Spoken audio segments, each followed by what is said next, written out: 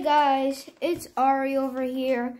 So, I've been having trouble trying to delete my photos. I used to be such a pro at controlling my CamPark camera. But I forgot because I got a little rusty. I haven't recorded in a long time. And I recently just searched it up on YouTube, and I had no idea where to find it. Like, there was no video on a specific CamPark camera how to delete. So I'm gonna tell that to you. I'm sure a lot of you guys have CamPark cameras, and some of my subscribers are dying to know this. So we're gonna get right into the video. Before we do, just make sure to like and subscribe, and let's go. So I have my CamPark camera right here. I'm not gonna get into the details because this is just a tutorial on how to delete.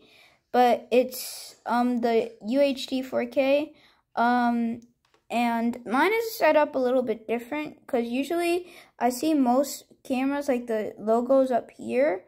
So I don't know what's with that, but let's turn this on. It's currently on charge, so it turns on.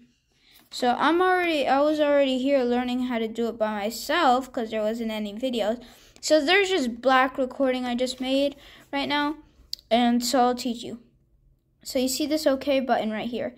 You want to press it until this comes out, and it's so easy. You just keep it pressed, and after some time this will come up, and then on here you just click this button.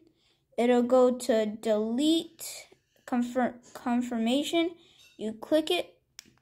Boom, now I only have 2 videos. Same thing with this one. You hold it. This comes up. Confirmation, click that. But if you click it, if it's on cancel, you don't want that because then it's not going to delete. So keep it pressed. Click that.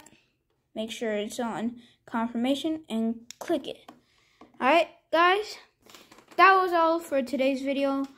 Thank you for watching. I hope this was helpful for some of you guys out there. Make sure to like and subscribe, and I'll see you in the next one. Bye.